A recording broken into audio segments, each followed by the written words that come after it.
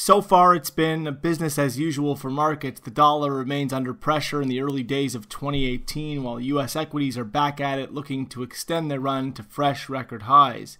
The euro and pound are both within striking distance of their respective 2017 highs, and while there is uncertainty relating to German coalition talks, Italy elections, and Brexit negotiations, the bearish sentiment towards the US dollar has proven to be the deciding force. The euro stalled just shy of the 2017 high on Tuesday, but setbacks were very well supported, perhaps helped along by the hawkish comments from ECB core over the weekend, in which the central banker said there was a reasonable chance there may not be a QE extension after September.